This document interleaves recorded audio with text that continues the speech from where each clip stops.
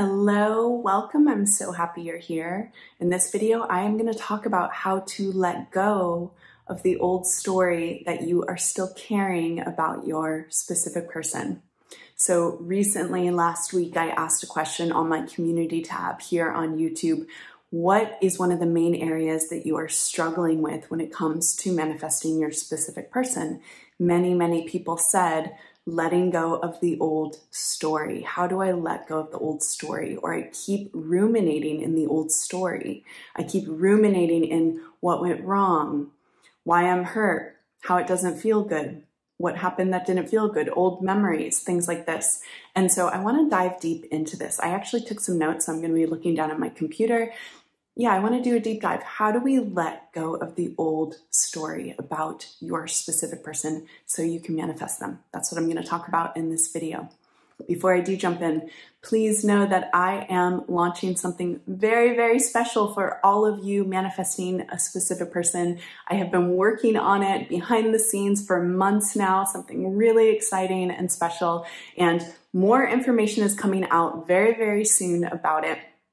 If you want to be the first to know, there's a link directly below this video in my description. You can sign up with your email with that link. I'll also post it in the comments.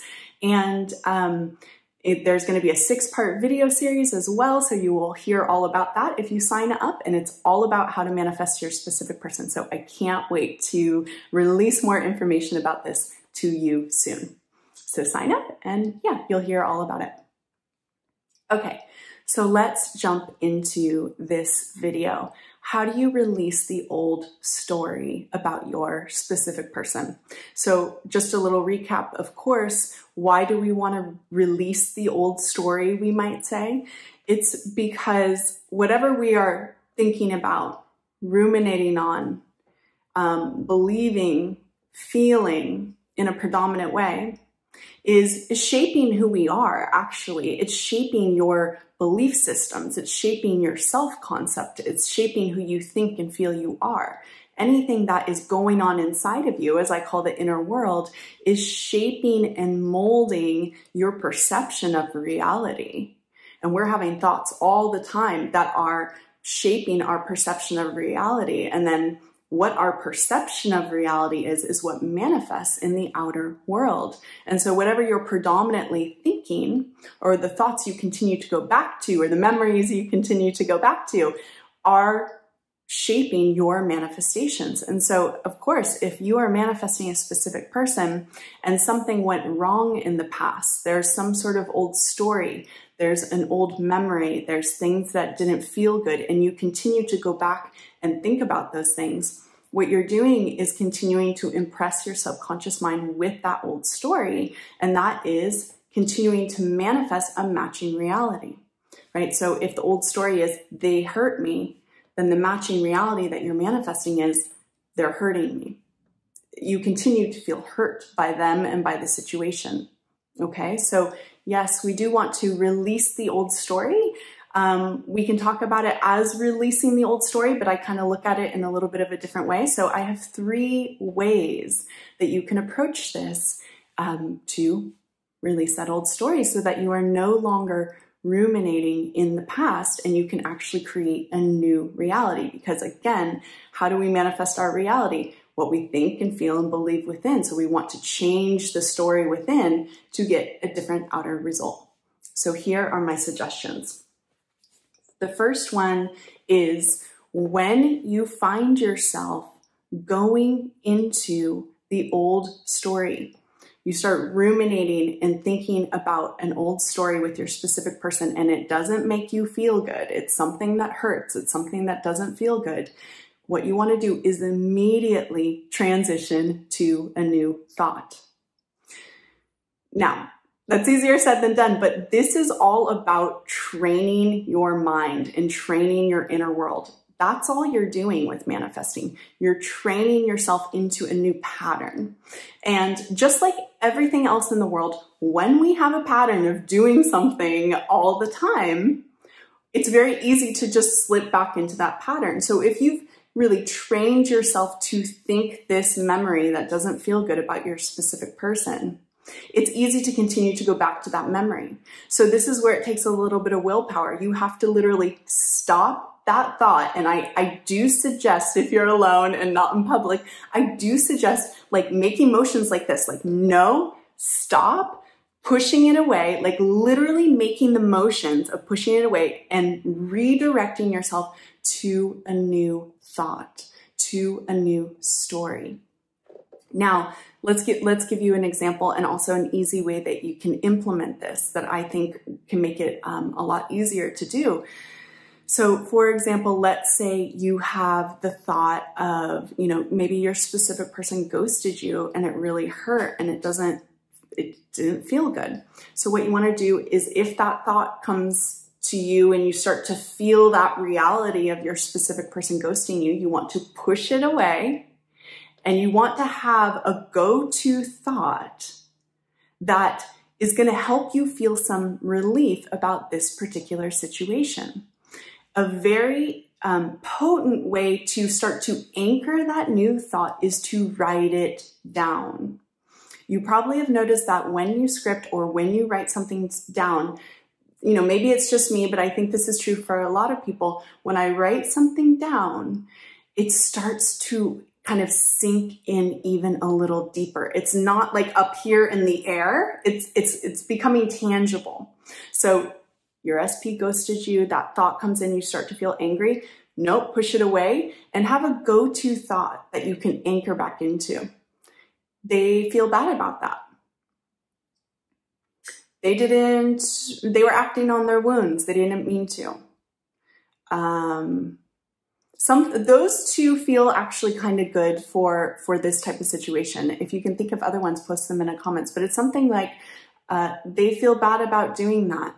They never wanted to hurt me. They don't like hurting me. These ones are good. And you want to, if you can, you want to have maybe even a little journal that you can carry around with you. And when those old thoughts or that old story pops up, because you're really trying to retrain yourself out of this particular patterning, you want to like really put some work in here. Get a journal and write down things like, they didn't want to hurt me. They didn't mean to hurt me. They hate hurting me. They feel really guilty.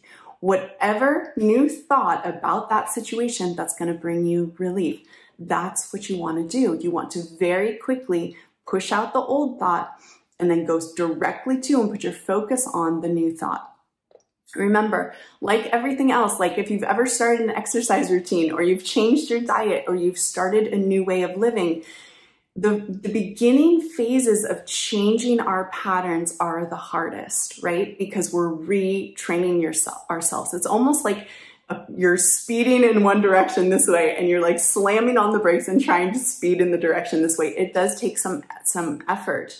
So that's why I suggest like having a journal and be really diligent. Anytime that type of old thought or old memory pops up, just refuse, like cut it out and refuse to focus there and start focusing on the new thing that brings you some relief.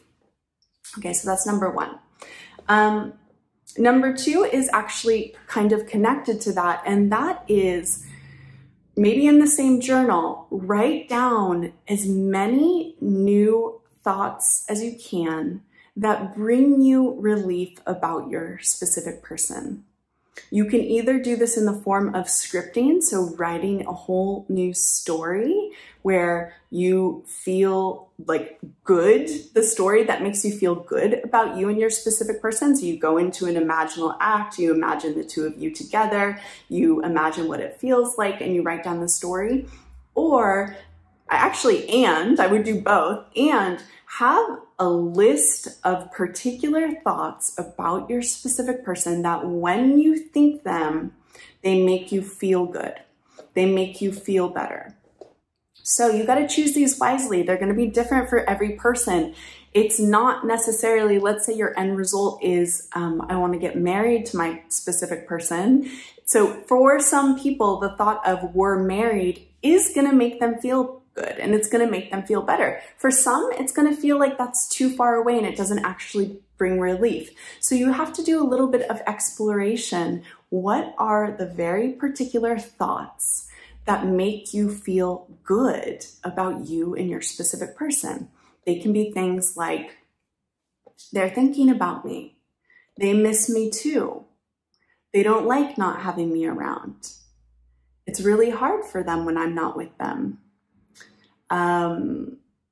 They're still super attracted to me. They're thinking about me all the time. They're considering coming towards me. They are coming towards me. They want to text me. They want to be near me. They want to be close to me. They think I'm an amazing person. I'm super special to them. I'm just giving you all these different affirmations. You don't have to have just one affirmation. You guys know my style probably. I'm not a one affirmation type of person. To me, that's a little too dry.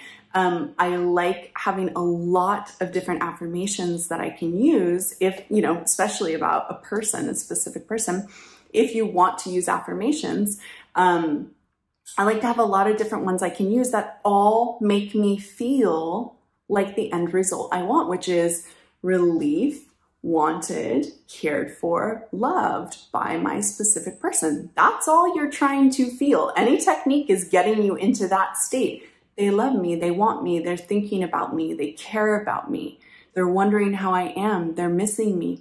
All of these types of thoughts are getting you into that end state. And so what to do with this list, when you have a list of these types of affirmations, anytime the old story comes up, look at the list, read the list, remember the list, go through. You want to make sure you're not just mindlessly reading the list though. And I know when you are anxious and panicked and not feeling good, we have, those are the times when we're less likely to go deep.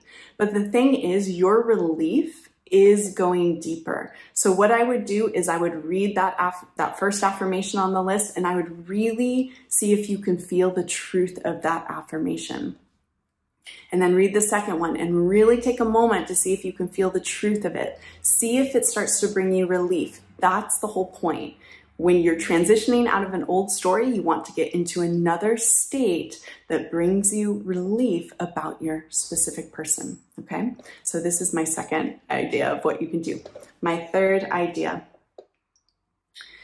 Okay, so my third suggestion for changing the old story is this, and this is a little more broad, but if we're still in the phase of needing to change the old story, what it means is probably, this is my perception of it, but what's most likely happening is a practiced deep knowing of your end result has not really landed inside of you yet. It hasn't anchored inside of you. What I mean by that, what those words mean is you haven't practiced imagining and feeling and believing in the new end result enough that you're not swayed by the old story, right? So the old story only kind of gets us and takes us down if we're still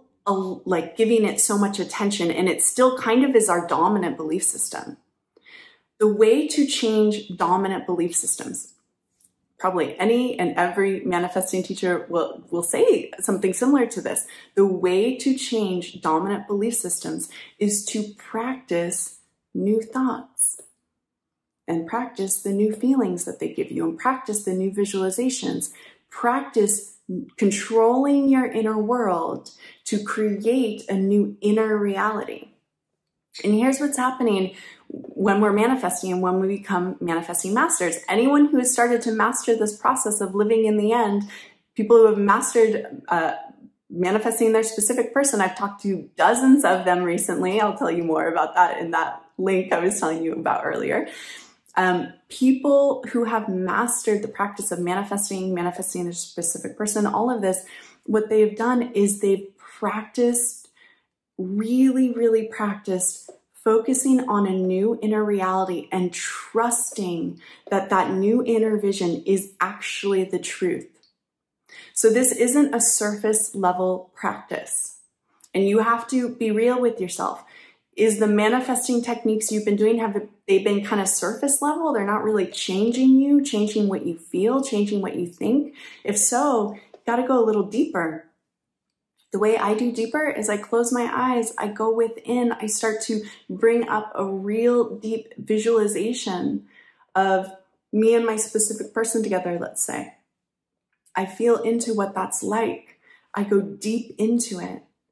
I feel the feelings, and I practice this over and over and over again. I practice it so much that it starts to feel normal. It starts to feel normal to be loved by my specific person, because I've gone into my imagination so much and gone into the space where he's holding me so much that it starts to kind of blend with the outer reality. It's how it kind of feels to me. It's like, that's what's true. It's not so much that it's specifically true and you're looking to your 3D reality. I'm going to do a video about that soon. It's not that you're looking with your eyes, but the feeling of them being with you and loving you has become so familiar because you've practiced it within. This is just practicing living in the end, getting into that end state. That's the only thing you have to do to manifest your specific person. You have to go there over and over again. So those of you that are being thrown off by the old story, really the only thing to do is practice living in the end. So I have a lot of resources on how to do that. I have lots of courses down there on how to do that. And I am launching something else soon on how to do that. So stay tuned for all of it. But this is it. And once we live in the end, everyone who knows what living in the end feels like will tell you this. You stop being swayed by the 3D reality. You stop being swayed by the old story because you know the new truth. You know the new truth that the two of you are going to be together. You know that. It's so true to you in here, you know it. And when you know it so deeply in here and you are not swayed, that's when it manifests. Okay, guys, thank you so much for being here with me in this video. It was a long one. I love being here with you. Please make sure you subscribe to my channel, you like the video, you comment below. I will see you very soon. Bye.